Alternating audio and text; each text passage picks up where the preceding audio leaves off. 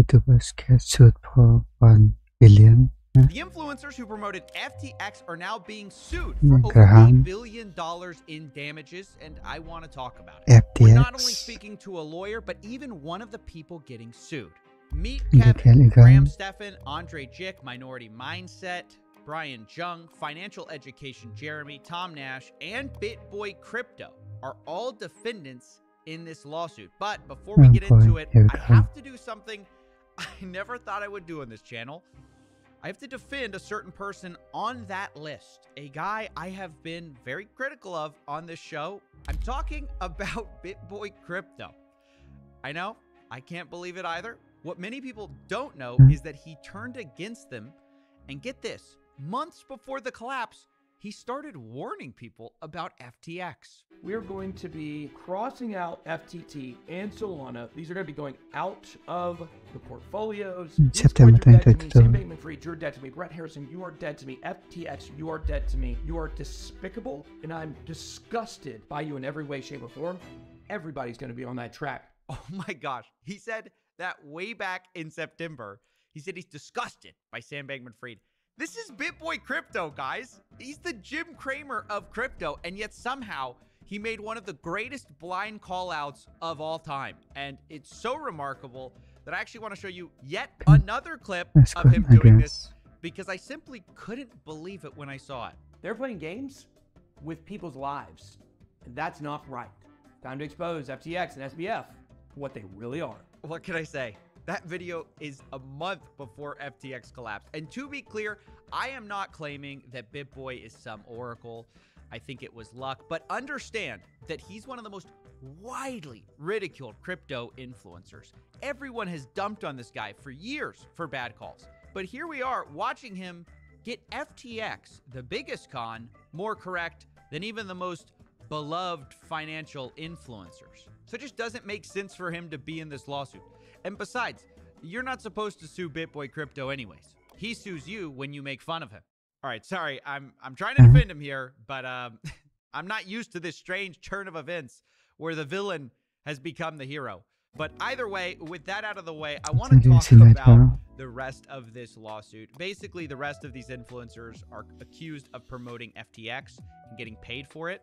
It also accuses them of not conducting adequate, if any, due diligence. Allegedly, these influencers played a major role in the FTX disaster, who hyped the deceptive FTX platform for undisclosed payments.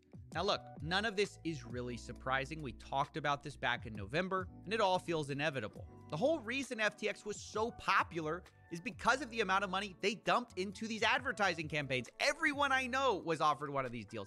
Either way, it's pretty logical to see that without people willing to take the money and sell FTX, it just couldn't have hurt as many people. And already, we saw a similar class action lawsuit come out against arguably the biggest promoters, Tom Brady, Larry David, Kevin O'Leary. And so this just seems like the next logical step targeted at smaller promoters, albeit financial education influencers in particular. So although these guys don't have as anything close to Tom Brady's popularity, the argument here is different. It's that people look to people like Graham Stephan and Meet Kevin in a different way than they looked at Tom Brady. If Tom Brady promotes some penny stock, you'll think nothing of it. But Meet Kevin, Graham Stephan, Andre Jick, Financial Jeremy, all they do is do finance all day long. They even have a podcast they called Millennial Money, which was sponsored by, you guessed it, FTX US, and is now deleted. And the point is, they position themselves as experts. And I think that's the real juice of this lawsuit, in contrast to, say, like the Tom Brady lawsuit. The only analogy I can think of is like if someone tried to sell you a pill that was going to help you lose weight, and the two people promoting it is Jack Black and Dr. Oz. Okay, let's say you take the pill and develop uncontrollable vomiting. Who would you actually be mad at? You know, you could say, well, Jack Black's more of a star, but ultimately, obviously, the answer would be Dr. Oz, because he's expected to know better and to do due diligence. And the reasonable assumption is that Jack Black couldn't look into it, even if he tried, because he's not an expert.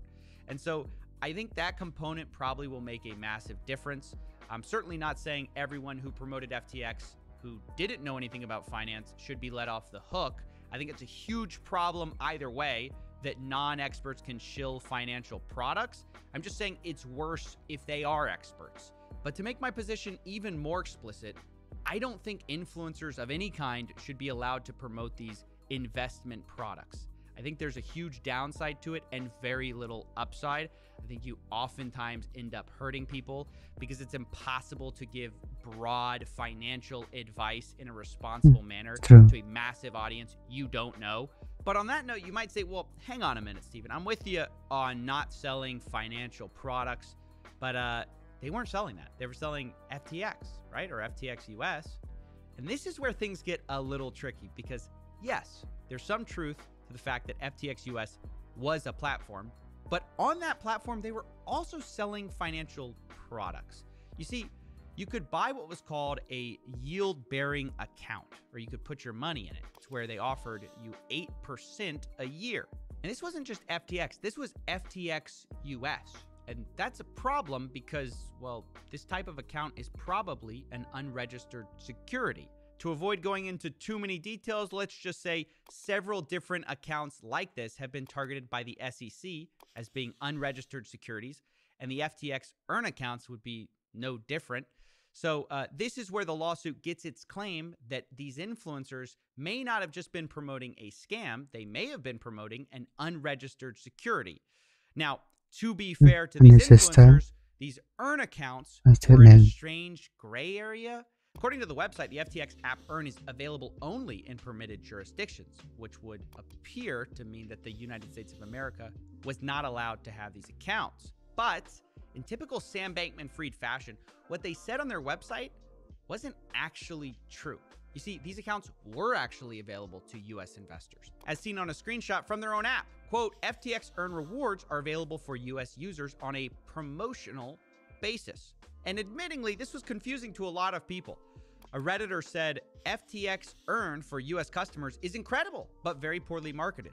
And then complains that it almost feels intentionally hidden, which should have been a red flag. And maybe it was, but it was there. And like it or not, if American investors put money into this Earn account, we could earn 8% a year because of one of these influencers, they may have sold an unregistered security, which would be bad, not just for the person who put their money there, but also bad for the influencer.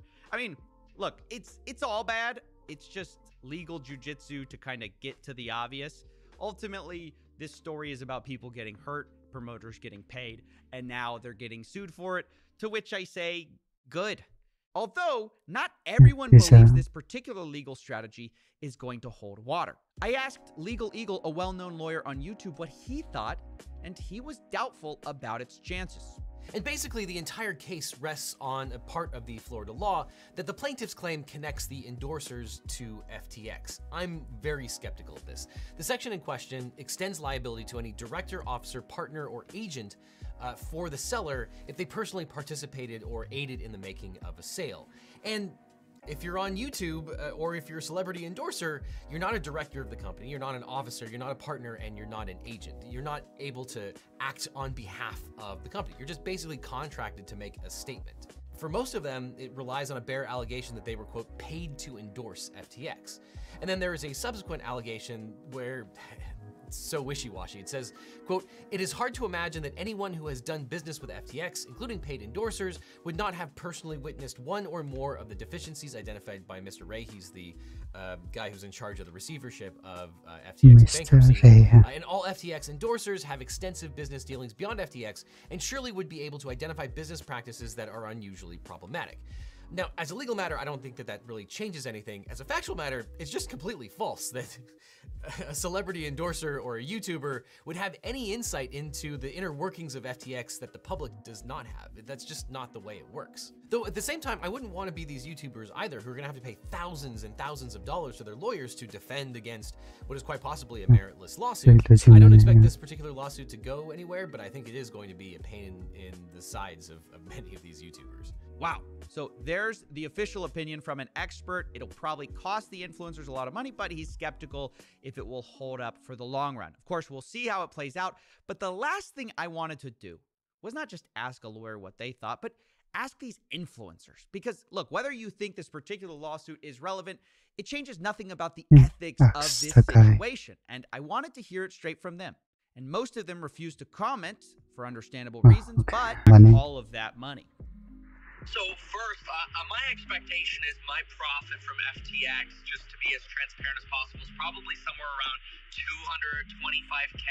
It's supposed to be closer to 300, but they never paid me the last payment. So I'm probably somewhere right around 220. I need to fact check that, but we're close to somewhere around that. Ultimately, I agree with you. I think that there needs to be there needs to be a lot more diligence in when sponsorships are made with creators. Yeah, because you guys are dealing with finances. This isn't a NordVPN ad where if things go wrong, something happens. This is like if something goes wrong, people's entire livelihoods are at stake. And for better or for worse, you guys are seen as the experts. And so you guys are held to that expert standard. It's like if a doctor recommended a pill that doesn't work and gives you gives you cancer or something. Suppose it's also relevant to what people individually say, right? Because individually, I've always said, look, crypto is extremely speculative and that it should represent a tiny portion of your portfolio, if anything at all.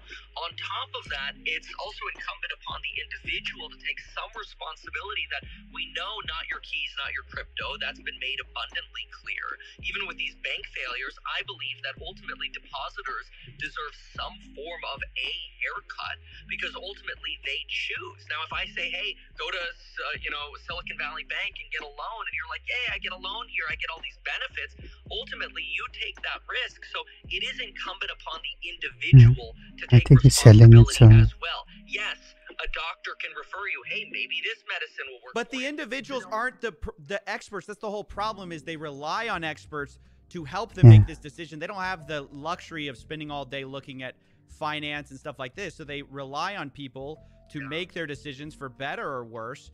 And then when things go wrong, ultimately people are going to look to the experts in the room and say, hey, what happened? And if the answer is, well, we just didn't do enough due diligence, sorry, that's kind of a problem. So I think that's where their questions about like giving back all the money come from. Have you spoken to anybody about just giving back the money to the people affected?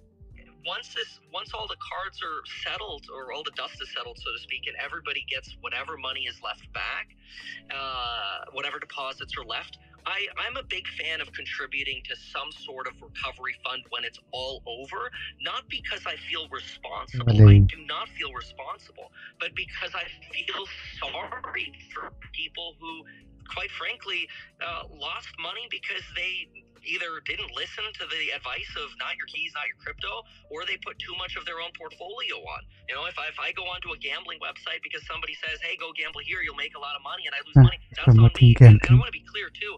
I invested in BlockFi thinking this was going to be a great investment. I put $420,000 into BlockFi. I lost every dime of that because the company went bankrupt. Now, did I blame Anthony Pompliano for making the recommendation or suggesting, hey, you could invest with my fund into BlockFi? Absolutely not, because I'm a big boy and I take personal responsibility. So I want to be very clear, just because I suggest that, hey, there should be, and I'm happy to work with this, some form of like basically a charity. Let's be clear, that's what it is. It's not taking responsibility, because ultimately I don't think any influencer has to take responsibility for what somebody does with product advice. That responsibility should only arise if somebody actually hires somebody, like retaining an attorney, hiring a doctor for their own personal situation, or hiring a personal financial advisor.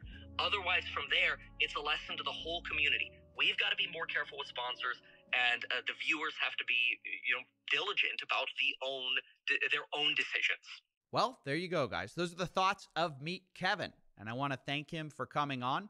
And maybe one day he'll start that charity he's talking about. Maybe not, but until then, I just want you to understand something the next time you're thinking of trusting a financial influencer.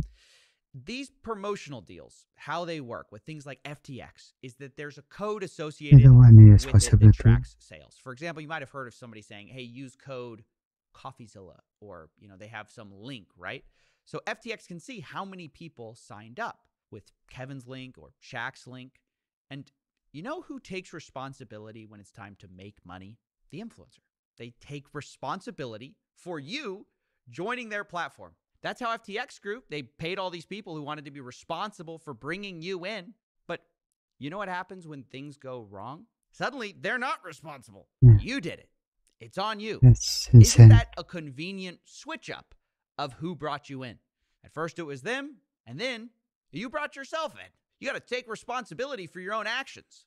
And I just don't think this is really working for people anymore. I think it really just benefits the influencers and the financial companies, but hardly anyone else. It's bad for regular people. Scam. And I think there just really needs to be new rules in place about financial experts in the modern era. But hey, that's just my opinion. Hashtag not financial advice. These influencers don't want to take any responsibility. Blaming individual or unless they are selling this kind of weird computer technologies.